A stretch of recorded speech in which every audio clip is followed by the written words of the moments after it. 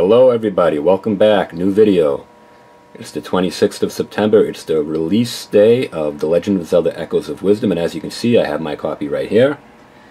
I just left my local Best Buy probably about 45 minutes ago. I just got home and picked up the game, although I'm a little upset. I'm bumming out a little bit because I actually did not get my pre-order bonus, which was a diorama that they featured with you're supposed to get with the purchase, but unfortunately they had limited supply, and for whatever reason I didn't get one, and that's kind of a bummer.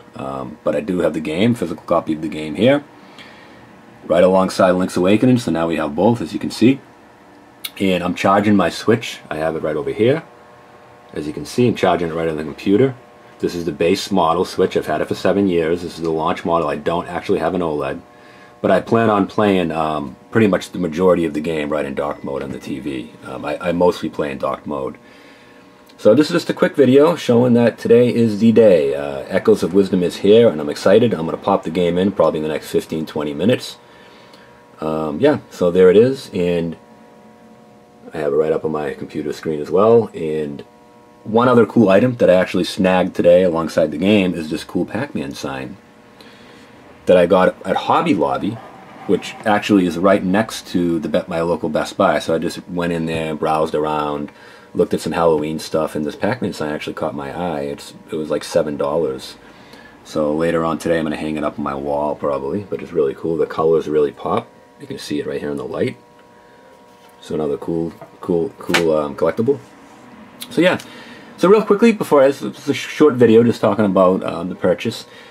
I have no real concerns going into this game. I haven't really talked about it on the channel, other than potentially the frame rate, because I do hear that the frame rate is not so great in the overworld, which Link's Awakening did have a few issues as well. So it all comes down to how frequent it is, how distracting it is.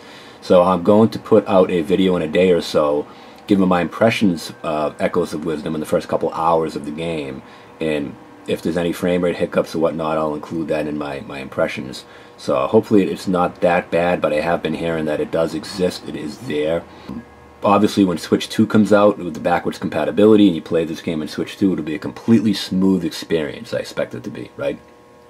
The Switch is aging hardware, so maybe that should be expected, but I'm just hoping it's not that frequent and that distracting. We'll see. But yeah, I'm excited about the game. Again, I'm putting it in the next 15 minutes. I'm probably going to play for a few hours, and then pretty soon I'll put my impressions out. It looks great. I mean, I was impressed right from the initial launch trailer that you get to play Zelda. You had this new mechanic involving the echoes and the tri-rod, and right out the gate I knew that this was going to be one of the most ambitious, if not the most ambitious, 2D Zelda games ever made. Now I'm hearing things like the map is 8 times bigger than Koholint Island from Link's Awakening. You got the Rift World. I mean, there's a lot going on in the game. That's it for now, and stay tuned for a future video in a day or so, giving my impressions of the game.